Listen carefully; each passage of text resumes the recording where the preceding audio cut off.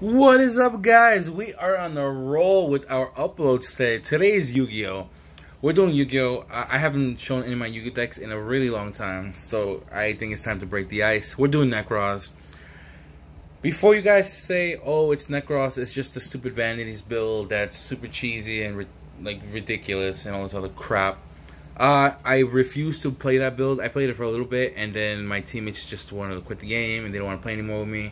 So I stopped playing it because it was boring me. It was just really boring, just getting the vanities out and just sitting on vanities and just going from there. So let's start. I'm gonna stop talking. You have incantation. We're doing one. Sorry for the wobbling. Like I explained in the last few deck profiles, my tripod broke, so I'm getting a replacement. But anyways, I'm doing it like this, so let's bear with me for a little bit. We're still running 2 Valkyries. I always swore on 3 Valkyries. And then just recently I started running 2, and I don't miss the 3rd one. It's been so good to me. 2 Trishula. Right when the beginning of Nekroz, I ran 2 Trishula, and you guys knew me on running Dark Games. Running 2 double Trishula, people thought I was crazy. And then it started topping with 2 Trishula, and then ban list happened and all this little BS. So 2 Trishula just because I'm familiar with the deck, and I've been doing it since the beginning. And because you need beaters and you don't have any, especially because Unicorn still at 1, it hurts you a little bit. You do have the triple Brio, obviously, because it is unlimited now. You have the double Colossus. You have the 1 Gungnir because you need some destruction and some protection. Mostly for the destruction, because now that mining card is complete BS. And you're able to get around it with Gungnir to pop it. So there is that. And because she's on both turns, she activates. And the 1 Unicorn because he's not unlimited yet. But one day. Unicorn is also cute because you can still do the Gusto Emerald plays. Obviously not as powerful as before, but it's there. I mean, the Gusto Emerald, yeah, it's there. It's just not as good. Now we're running monsters. I am running Double Denko Sekka because I've always loved Denko Sekka.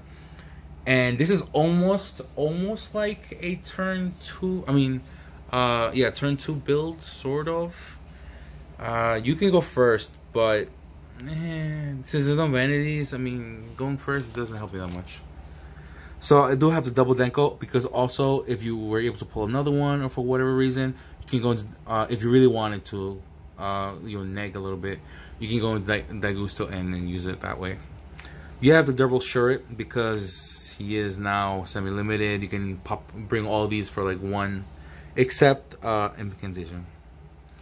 Incantations I hate with a passion. I hate incantations. I just have them here because they're kind of good, and Unicorn still at 1, so it does hurt a little bit not run incantations until I figure something out. But I hate these cards so much because I miss my extra deck. That's what also sucks. If you have these on the field, no extra deck, so no Emerald and whatever.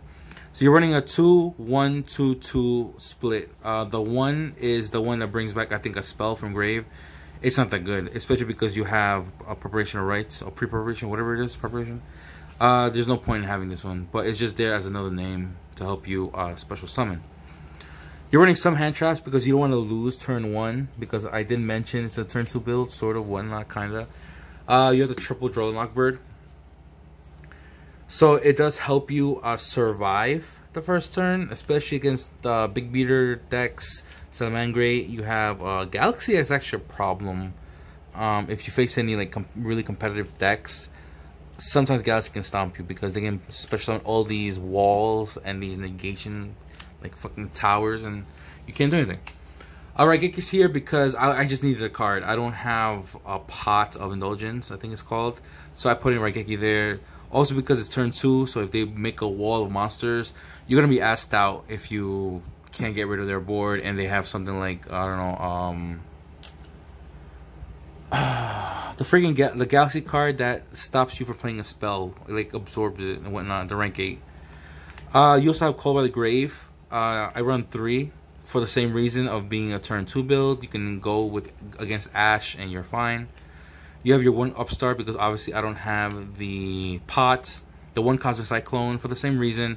Get rid of annoying cards the only way to get rid of cards in this deck is literally Trish and Gungnir. And if you can't get them on the field and you can't play them for whatever reason, I mean, you lose the game automatically, and nobody wants to lose. So 1 is cool because it does banish shit, so they can't get their effects engraved. So it was like the cosmic. For the count of the Nekroz spells, you're going to be running 2 cycle, you're going to be running 2 kaleidoscope, and you're going to be running 1 Nekroz mirror. I apologize for the glare.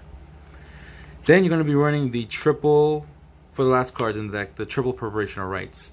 So these are the reason why that incantation is not being used that much, because he's kind of garbage, and you can just play preparation, just get everything back.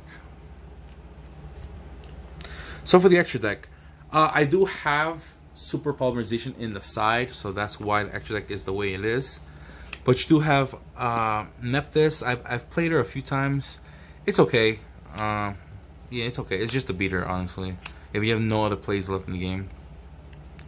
3 Herald because he's required. 1 Brio just because I used to have the Vanity combo, and now I took him out, obviously. The Azure Eyes for the 9, Leo 10, Star Eater 11, and what is this, Quasar for the 12. Then you have the, what is it, Fusion? The Fusions. You have Entity, I'm not even going to pronounce it, Mudragon the Swamp. This is for the super polymerization, so Starving, Mudragon. Then you have the Emerald, and then the Phantom Fortress, and Trablinier. I like him a lot. People hate him, but I always ran him because sometimes when I took him out, I ended up making double Trish, and I'm like, okay, well, I have 2 dead cards on the field because Trish doesn't do anything after the effect. So you could just like basically do a sort of like a third Trish. You just like overlay and then choose one of the Trish effects and just activate it. So guys, this is Nekroz. Be prepared because I will be releasing a spellbook deck profile for a lot of people who've been asking me. A lot of guys, or everybody, has been asking me on the spellbook Facebook group and on other groups, not even spellbooks like Nekroz, and like, yo, what's your spellbooks, bro? Like, you're slacking. I got you guys. I got you. Like, I'm doing different variants. You guys gotta let me know what variants you want to see. But that's for a different talk because this is Nekroz. Guys, this is Nekroz deck. This is my build. I probably changed like maybe 1 or 2 things. If I had the pots of whatever the name is, Extravagance, I will be playing the pots, but I don't have them. So this is Nekroz. This is Raiden from the Decksmiths, and thank you very much for watching. Like, comment, subscribe if anything. And until next time, see you later, guys.